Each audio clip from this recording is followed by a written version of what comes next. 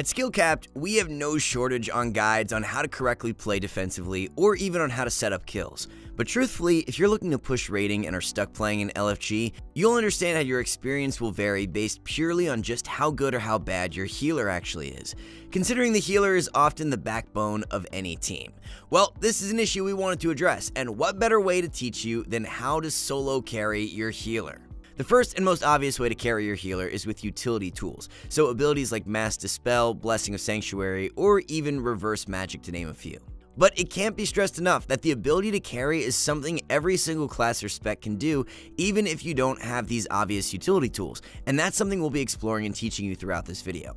The easiest and first step in order to start doing this is by understanding how compositions set up their kill windows.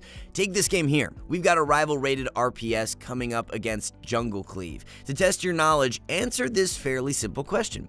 What is the most common way that Jungle Cleave sets up kills? The correct answer is always going to be a form of stun, so maim, intimidation, or even bash onto your healer, which is then followed up with a freezing trap. Well, hopefully you got that right, and if you did, then you're more than ready to start carrying your healer in this matchup. So watching our game, our healer gets caught into an intimidation stun, and as we all now know, a freezing trap is going to follow.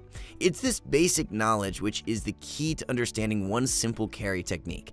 As in this situation, regardless of your class or spec, you can now look to disrupt this chain from happening. Our Shadow Priest is fortunate in the fact he has additional utility, which definitely helps, so from his position, he should now be ready to leap of faith the healer away from the incoming trap. If that isn't ready, he could instead get ready to cast Mass Dispel. Whereas if you're a DPS shaman, this would be a great time to use Grounding Totem. If you're a retribution, then you could Blessing of Sanctuary your healer stun so they can run away from the trap, or if you're a demon hunter, you should actively be moving over to then be ready to use reverse magic. On the flip side though, like we mentioned, even without any standard utility tools, you can still achieve the same goal. Take the rogue in the same game for instance. Although he lacks any form of standard utility, he could be looking to grappling hook over to his healer and attempt to eat the trap.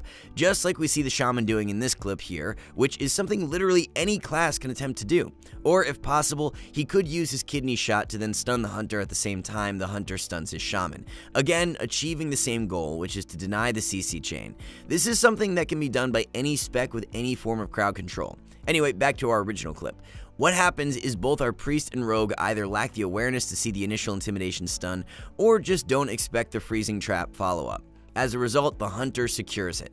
A few seconds after seeing the trap on his frame debuffs, our priest then attempts to start mass dispelling. We're not quite sure how he lands this with both the feral and the hunter having their interrupts, but luckily he does and removes the freezing trap after 3 seconds. The whole stun into freezing trap is obviously unique to hunters, but the point is that almost all popular crowd control based compositions have very telegraphed CC setups onto your healer that can be prevented in many situations. Take this game here from a rank 1 Shadow Priest. As a DPS, it's very easy to only focus on pure offense, which is primarily dealing damage, setting up and scoring kills, but a talent all top players have, and something you should try to hone if you want to help your healers, is watching for when enemy players are actively looking to land CC. Knowing how specs set up their crowd control is one thing, but a great tip to help with this is paying attention to enemy positioning and posturing. Take a look here. The second the enemy mage goes around the back of the pillar, his intentions become very clear. It's obvious he's looking for crowd control onto our Shadow Priest's healer, who in this case is a paladin. And unlike our Shadow Priest earlier, who looked to Mass Dispel once he saw the visual cue of the trap, our rank 1 priest even is quickly ready to land an MD and stop the chain from happening. It's situations like this where if you don't have utility like that Mass Dispel or even Grounding Totem to help your healer, you should instead be in position to attempt to interrupt the polymorph during the Dragon's Breath. This is obviously ideal, but it's not always going to be possible.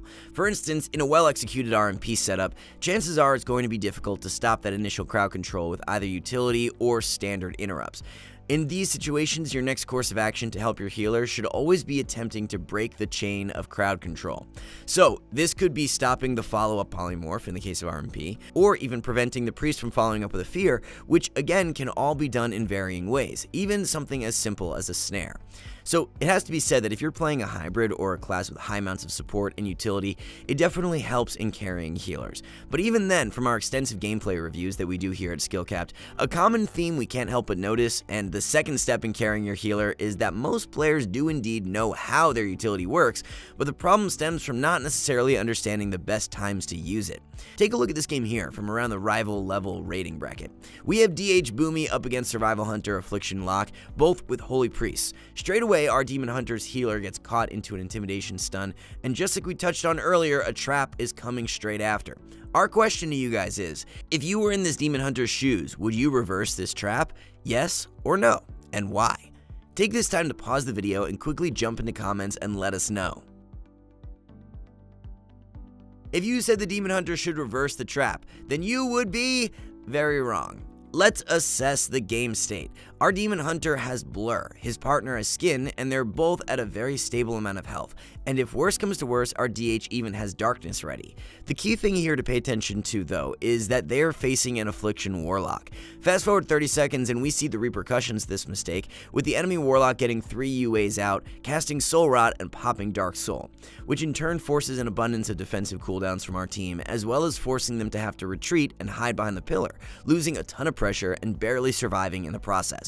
Compare this to our high-rated Demon Hunter, MVQ. They've got pressure rolling onto the enemy Affliction Warlock, who trades his Unending Resolve in order to get out UA on both MVQ and his partner, as well as a Soul Rot.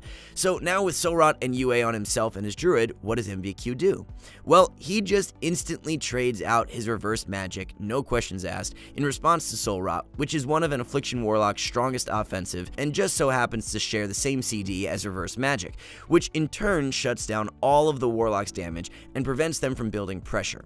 It's situations like this where you're correctly using your utility that really carries your healer. By the way, if you enjoyed this gameplay breakdown and want to see more, we have a brand new custom course specifically to go alongside this guide at skillcapped.com.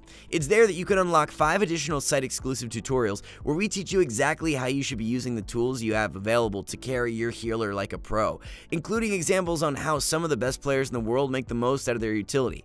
And of course, we have over 600 class guides and more than 1,000 arena commentaries, all available exclusively at skillcapped.com. Anyway, back to the video.